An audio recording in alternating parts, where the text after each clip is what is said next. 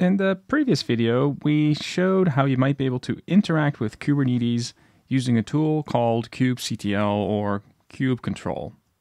The way most people typically use this tool is they have a couple of YAML files that define a deployment, and then you could pass these files to kubectl, and in turn this would update the Kubernetes cluster that is currently running. Now, one thing that was quite convenient about this is that you could change a YAML file and then update the Kubernetes cluster. But a downside that we saw coming our way was that we might have to maintain many of these YAML files if we are dealing with a more complex deployment. And if we start thinking about all the services that we might have with a Rasa deployment, then we may require a new layer of abstraction. After all, a Rasa deployment might have Rasa open source containers, Rasa X containers, custom action containers, and maybe even a container that has duckling to help you fetch entities. And we need all of these containers to run inside of pods with a service so that they interact with each other in a nice way. And we also need to set up some ingress. So here's where we have a need for a new tool. We're looking for a way to simplify all of this.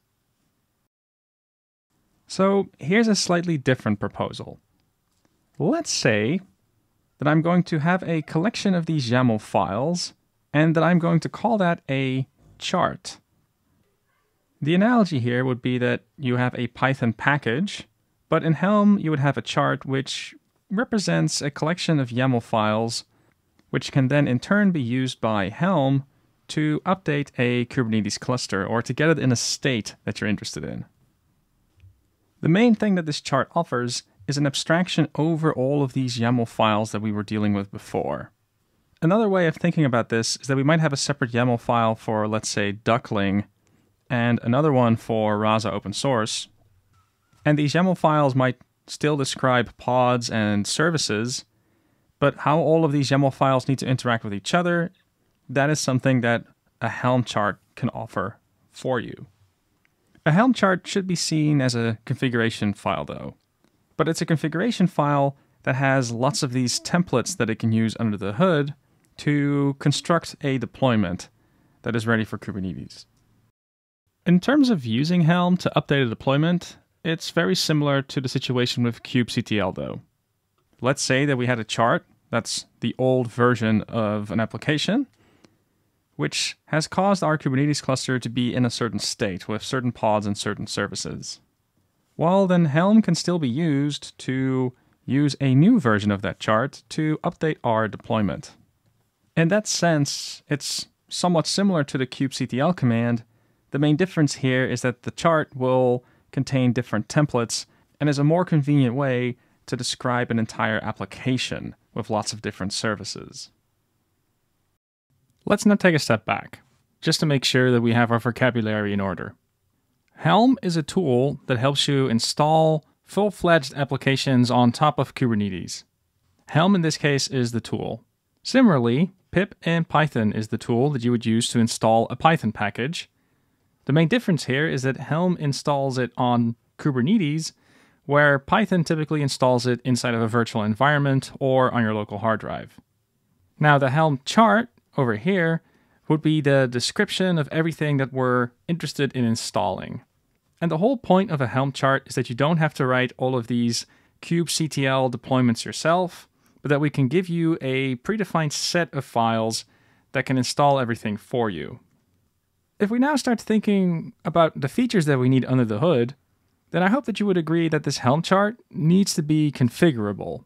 And that's something that's strictly different from installing a Python package.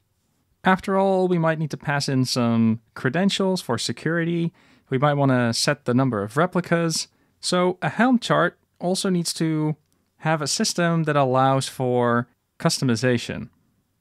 The way that Helm deals with this is that a Helm chart typically comes with some templates. These are YAML files. So let's say I have a YAML file for my duckling deployment. I have another one for my duckling service. I will also have one for Rasa X, as well as for Rasa open source and for all sorts of databases. But you can imagine that a Helm chart for Rasa X would have lots of these templates predefined. Now, these templates are just files on your hard drive, But the whole idea of templates is that you can have a configuration file alongside of it with values that it can fill in. So we might have a separate values.yaml file.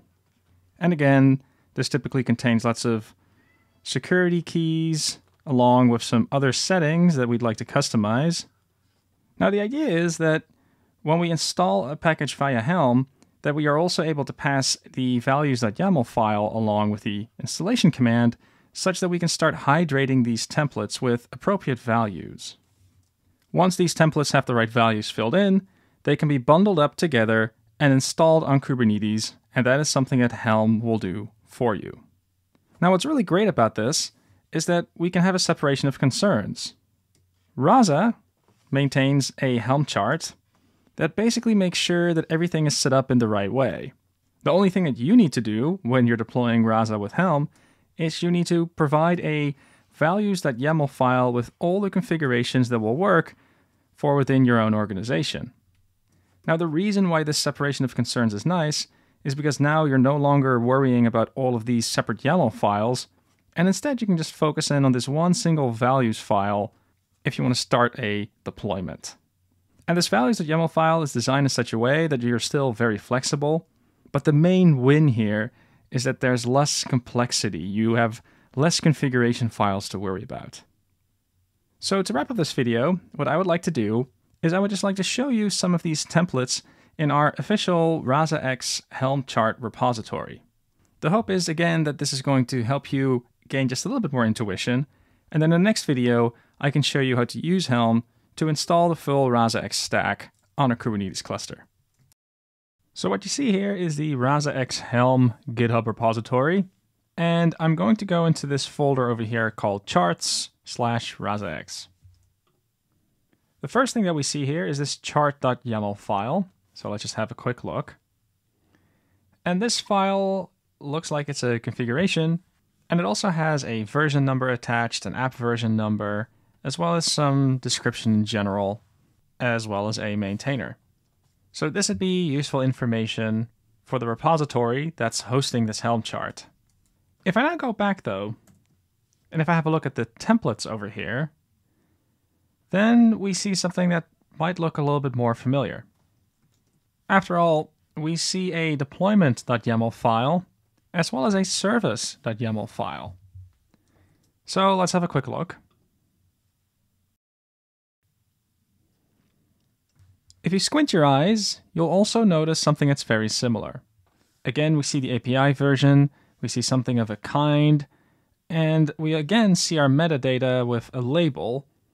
But the main thing that's a little bit different here is that all the values in these files, they are generated via a templating language. For example, if I look at the specification over here and the number of replicas that are listed, then I see that the default value is 1, unless from the values, from the duckling key, there is a replica count defined. And that's how all of these templates kind of work. There might be a default value, but the main idea is that there's going to be one configuration file with custom values that are going to be used everywhere in our deployment, which means that we will have one final configuration file that we need to address, and that then all of these Kubernetes deployment files can be generated automatically from it. And similarly, we also have our service defined. And again, we might recognize a few things here. We are defining a service. But here again, we see familiar ports, target ports. And again, we see that this is a template because these values will be filled in automatically, given that we have a store for all of our values and settings. When you have a look around, you'll also see that there's this ingress.yaml file. You may remember from a previous video that it's one thing to have pods, another thing to have services on top of those pods, but if we want to have something connect to the outside world, we would also need to have an ingress defined.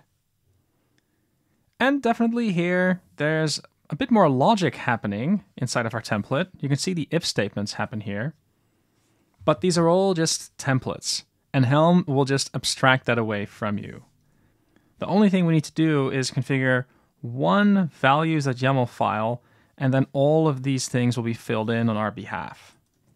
In fact, if you go back up, you can actually see a values.yaml file as part of the project.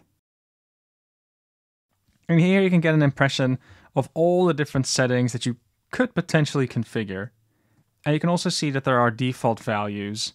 But as we'll see in the next video, we can override some of these defaults to fit our needs.